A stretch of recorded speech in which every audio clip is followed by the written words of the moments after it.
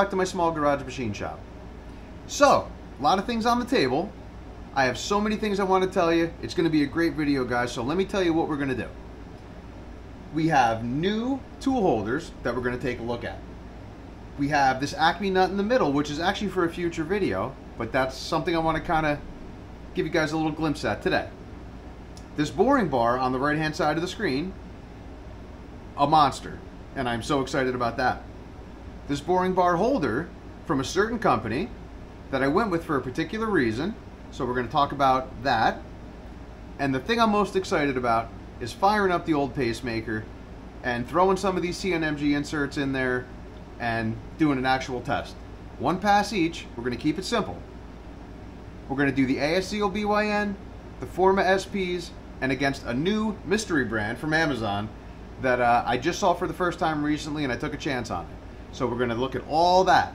And as a bonus, we're going to look at the VFD install on the pacemaker real quick.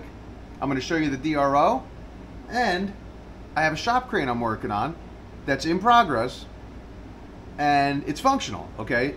But I want to show you that. And that's going to be something that's going to be, you know, a separate video, but I just want to give you guys a peek at it. All right, so stick around, guys. I promise. This one's going to be worth it. Okay, guys, so first up here, we're going to talk about the tool holders. These are a brand we've heard of, ASZLBYM, available on Amazon, $80, 4-piece set with this handy little case here. Pretty nice, okay? It's the WNMG, CNMG, threading tool, and TNMG. 3/4, $80. All the information is on the side of a tool, which is a step in the right direction for them. Okay, that's really nice. I know it probably doesn't show up very well on the camera. I apologize for that. But it's very readable. And there's the Shars one. Now, you can see you get an extra 1/2 inch on these ASCO-BYM ones. Why is that nice? Well, for me, I'm able to get that third screw tightened down in my CA tool holder, which is nice. You can see the mark right here, I hope. That's the third screw, which normally, with the Shars tool, I cannot tighten that one down. So, really nice. Now, this is the older version of the tool here. These are the 5/8 ones, which I've talked about before, and these things have been great. They're not pretty, they're not going to win any beauty pageants, but they really are a solid tool to get into the game with the inserts, okay? Now, I will tell you that the inserts that are in these tools, these ASCO-BYM, are different than the ones that I got in the packaging with these tools, okay? So that might be something for a future video as well. All right, so that pretty much wraps it up for this, guys. I don't think that I went wrong here. If anything changes, I'll definitely update you guys. But so far, very pleased with it. Okay, guys, so next up here, we've got this Shars tool, 1.5 inch, and that's a 6-inch scale there, by 14-inch boring bar that uses a CNMG insert. So this thing I purchased because the price was right and I really wanted a bigger boring bar. Who wouldn't? And we have this boring bar holder also from Shars. Now, the interesting thing about this, the ones that were on Amazon for CA tool holders that I saw all had a max capacity without the bushing of 1 1/4. So 1 inch width, 1 1/4 without. The Shars tool one, and now they're calling this heavy duty. Now, I don't know if that's the difference. Is 1 1/4 with the bushing and 1.5 inches without. Now, it was a little more. It's about $20 more. It's about $40 for the you know, the regular Chinese brand one. Forget the name of the company that made it. And it was $60 for the Shars one. So I decided it was worth the extra money to get the bigger bar. And I figured that, you know, in the future, I'm going to be glad. All right, so this is, again, Shars quality stuff. It's always good. They got all the information there on the side. The finish on it is absolutely beautiful. It's not much to be said about it, guys. It's a great company. It really is. I'm really glad I went with this as well. This is the, of course, the boring bar holder. And you can see the bushing in there. All right. So that's 1 1/4 now. We remove the bushing, we have 1.5 inches. Okay, guys, so I think this is the part of the video that I am most excited about. The actual testing of these. So what we're looking at is we have 3 different manufacturers' inserts. They're all CNMG 431. All right, so let's talk about pricing real quick. So on the left here, these guys here, okay, are the ASZLBYM inserts. Now, I've talked about these many times. They work out to be $13.28 for 10. So crazy affordable, right? In the middle, we have the Forma SPs, also available on Amazon. These work out to be $35.99 for a pack of 10. So again, still nothing crazy.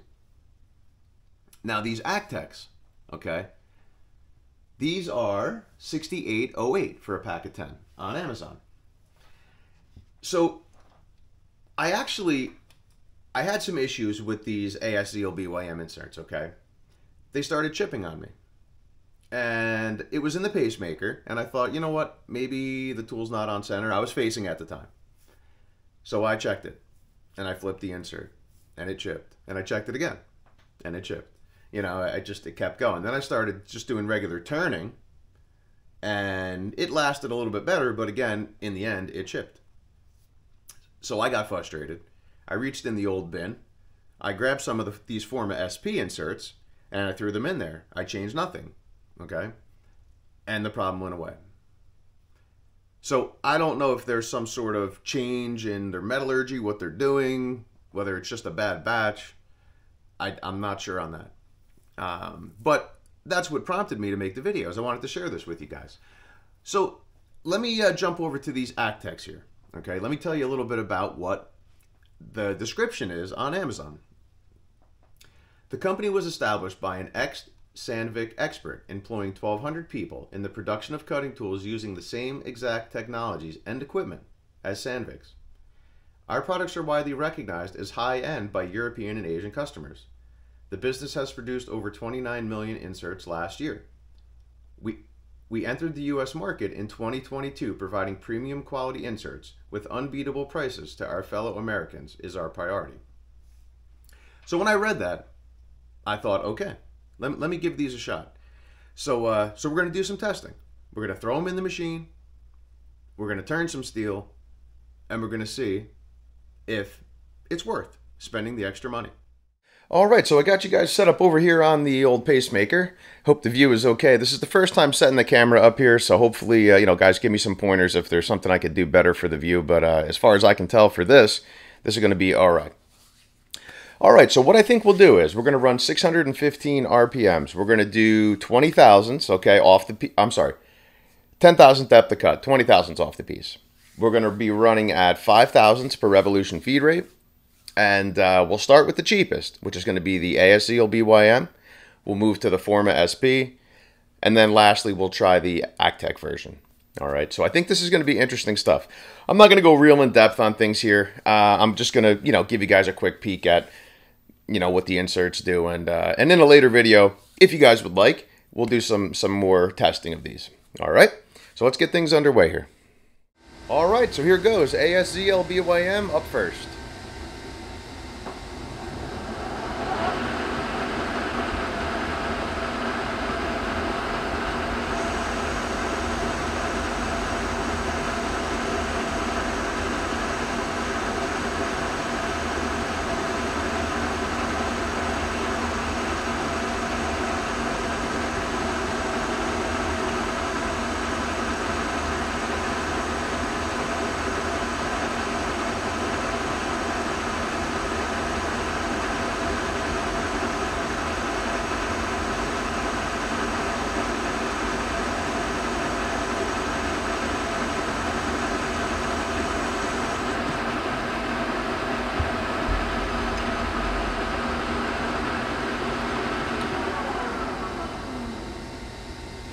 Okay, not terrible.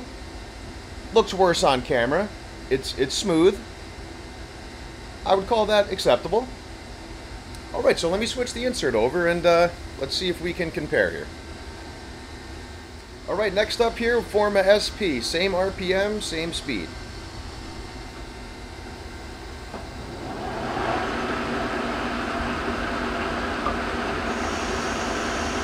Wow.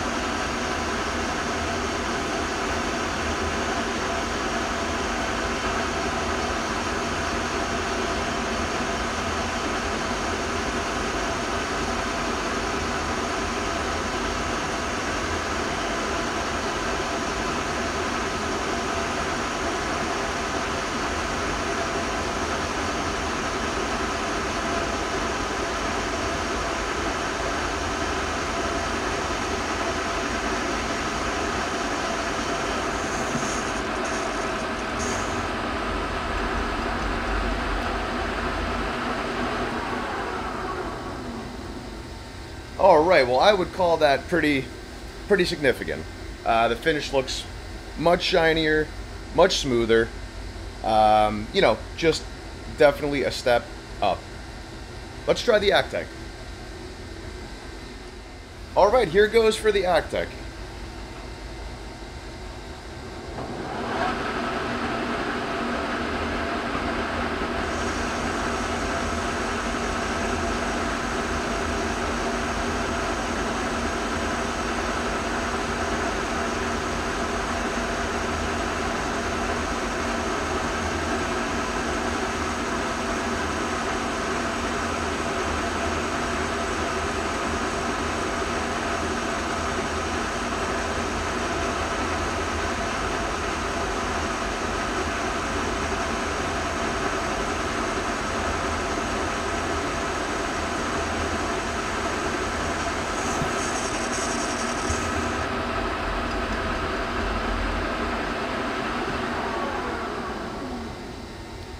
Alright, well, I would say not as big of a difference, clearly, between the Forma and the Actec, but still an improvement. So I think it might be worth going into more detail on these and seeing if we can push them to their limit. It seems like the ASCL BYM inserts just aren't shearing the metal like they should. So at least that's what I'm hearing. So anyway, interesting stuff there. Okay guys, so here it is. We've got the shop crane I've been working on. So nothing crazy. This is a Harbor Freight engine stand that I kind of modified. Didn't buy any extra steel. And I combined that with a truck bed crane from Amazon. So all in, well, I'm not going to go over price and everything right now. I just wanted to give you guys a quick peek at it. So there it is in its folded position. Okay. And let me show you something here that's interesting. I have it, it's going to be Milwaukee 12 volt powered, which that's how I've been using it. It's been working out great. And I have a counterweight here, all right, on the back. So that's nice. And I'm going to change the caster so the front swivel, so I'll be able to kind of push it around a little bit easier. But let me open it up and I'll show you what it looks like in that form. Okay, so here it is in its open form. And you can see the footprint is fairly small. I am very limited on space here between the two machines. And I'm sorry guys, the garage is a little bit of a mess right now. But anyway, here we got the Milwaukee battery. Okay, so that's an adapter purchased on Amazon. So that's that works out wonderfully. So it's essentially rechargeable. And like I said, I got the engine stand on the bottom. Okay, so this piece here, I'll kind of give you guys a little, this piece here was welded here in the center. Okay, and it came up here for a place to mount the motor. And I cut that off and I used that for that support in the back there. All right, and a little counterbalance there, a little counterweight in the back, just welded a piece of pipe on that. And it seems to work out well. So really excited about this. I'll give you guys a little, it's got a little control here, and we can you know, raise and lower our, you know, plenty of power. I actually removed the chuck off the pacemaker with it, and it worked out wonderfully. So so just kind of a sneak peek on this, guys. I'm going to do a whole video on this when it's complete. I actually got a remote control for it that I'm going to wire up also. So with a little key fob, so I can kind of, I don't have to have that wire hanging out over the machine or whatever. And I have some other surprises too, kind of in store. So we're going to, you know, like I say, it'll be a separate video. I just wanted to give you guys a sneak peek. Okay, so. I almost forgot. I wanted to share the DRO and the VFD setup here real quick with you guys. So DRO's mounted up there. All right, here's the scale on the side here. Still have to make a guard for it. All right, that's that. And then back here is the VFD. And then I did the control panel here. So we have the e-stop switch on the bottom, forward reverse on top, and then the speed control knob in the middle there. Alright guys, that's going to wrap things up for today's video. Can't tell you how much I appreciate you guys taking the time to come in and join me. Please like, comment, subscribe. It's appreciated. And I hope you guys enjoyed this one. And we'll catch you next time around. Take care.